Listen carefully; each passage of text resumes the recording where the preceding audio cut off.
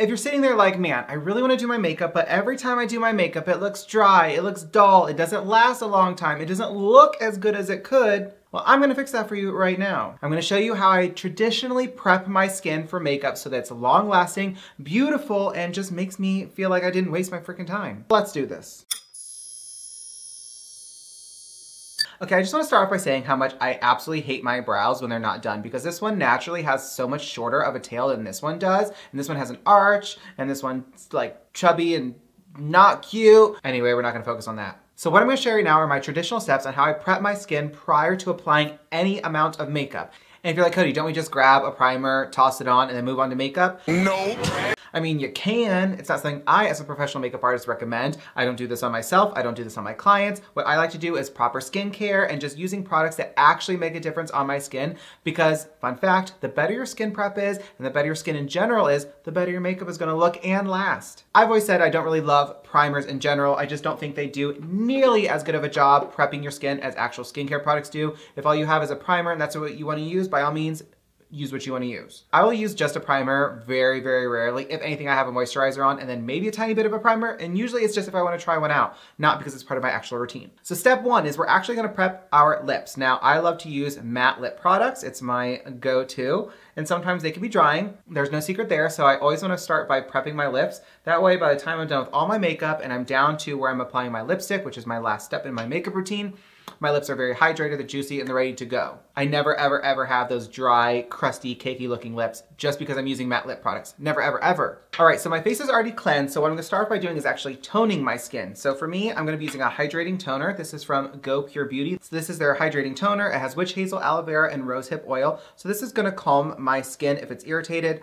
I naturally have some redness to my skin, and it's also gonna hydrate. So the consistency of it is actually like almost jelly-ish, kind of. Just fell off onto my finger. It's kind of like jelly-ish. It's not like a traditional toner where it's like super, super wet and liquidy. So that kind of threw me off the first time I used it, but it does a really, really good job. Don't forget to get your neck. So really this is meant to deep cleanse our pores, our skin, anything that may have gotten missed by our cleanser, this should pick up. And also, of course, there are different types of toners. Some are hydrating, some are clarifying to really get that gunk out of your skin. This one that I'm using right now, like I said, is hydrating. Now, I don't know if you can see, but there's a little bit of a tinge to this cotton round that shows that a little bit of dirt, debris, or oil is picked up from my skin, even though I just cleansed my skin like 45 minutes ago. Now, I never can really decide what kind of skin type I have just because I move around so much and the weather is so different from one place, like one state to the next, that my skin changes so much. So I just really never have decided because I don't stay anywhere like long term. But now that I'm in Florida, I guess I've been here for 2 years total, and then I was in Texas before that, but it doesn't matter. I'm not gonna tell you my whole life story. But the temperatures here and the environment here, I would consider myself to be more dry at the moment. Also, it depends on what kind of skincare I'm using. Sometimes I'm going with some very invasive skincare and it dries my skin out, so it can definitely be one of those things where your skin type changes time to time. So just kind of use the skincare that's appropriate for where you are in that moment.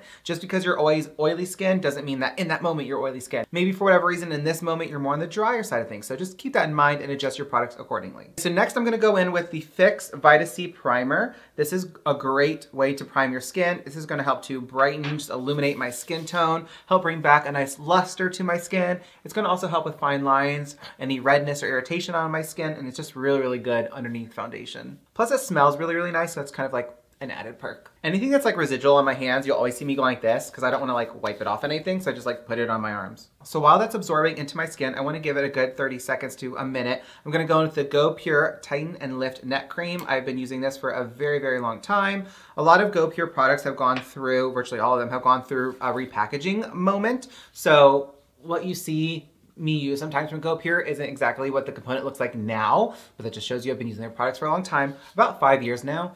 Love, love, love their products. This neck cream does last me a long time. And if you're like, Cody, you don't need a neck cream. Yes, I do.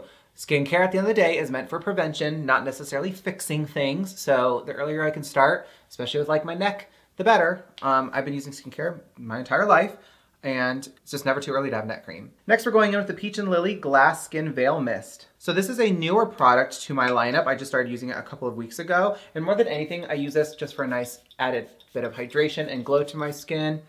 Smells nice, it feels nice. I love to use this and the Tower 28 SOS Daily Rescue Facial Spray when I come in for my runs or my walks. I go every morning and every evening. Sometimes I'm just, well, all the time I'm exhausted. Like I'll come in, I'll be hot and sweaty, I'll dry my face off, then I'll spray my face with something like this just to refresh it and hydrate it until I'm, you know, at the time of day where I'm taking my shower, you know, because I get home from my walk and I have stuff to do. Before we move on to the next product, this is the moment in your skincare slash makeup prep routine where if there are specific skincare serums that you need for your skin, use them now. Traditionally, a lot of people use hyaluronic acid or a vitamin C. This is where you're gonna apply that now. Next, we're gonna go in with an eye cream. I actually like to traditionally use two different ones. So we're gonna start off with the Pacifica Beauty Glow Baby Eye Bright Eye Cream. This is great. This has lasted me for absolutely ever because you only need a little bit.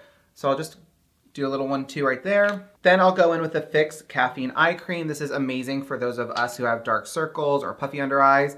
A little bit of this goes a long way, so put that there. Then I just take both of my fingers and just start stamping it in. You can like do one of those numbers, but I like to really keep the product concentrated right where it's at. Also, fun fact, eye creams do move when they're on your face, as in like once they're absorbed into your skin, they do traditionally move. So if you apply your eye cream like right here, by the end of the day, it has now then moved like upwards a bit. So don't like go right here with your eye cream, just put it right here at the hollows because it will move upwards towards where your actual under eyelids are. So don't worry about that. Okay, lastly, we're gonna go in with a moisturizer. I'm gonna be using the Glow Baby VitaGlow Face Lotion from Pacifica Beauty. What I like to do is do a 1-2. That way it's not absorbing into my hands, but that way it's easy for me to apply it all over into my face. And then I start rubbing it in. Give your face a nice little lymphatic massage, bring everything up and out. I do like to stamp this on my neck even though I already have a neck cream. This moisturizer is of course gonna moisturize our skin, but it's also gonna lock in all of the skincare products that we used prior to the moisturizer. Now I don't know about you, but my skin looks glowy, it looks hydrated, plumped, the lips look amazing, and my face is absolutely primed, prepped, and ready for makeup. My very last step though is to choose my fragrance of the day, of course, and today I'm gonna be using Jahari by Daniel Renee. Give it a little 1, 2, 3. Smells amazing. Like, of course you wanna smell good when you're doing your makeup, right? So I'm gonna challenge you. If you're someone that only uses a primer to prep their skin prior to makeup, skip the primer for a day or a week or a month and just use actual skincare products to prep your skin before you apply any amount of makeup and let me know what you think. Like I said, for me personally and on all my clients, this is the type of routine that I do prior to applying makeup, and their makeup goes on easier, it looks better, and it's much longer lasting. I really hope you found today's video to be super helpful. If you enjoyed today's video, please make sure you give it a big thumbs up down below. Don't forget to click that big red subscribe button so you can join my YouTube family, and I'll see you all in the next one.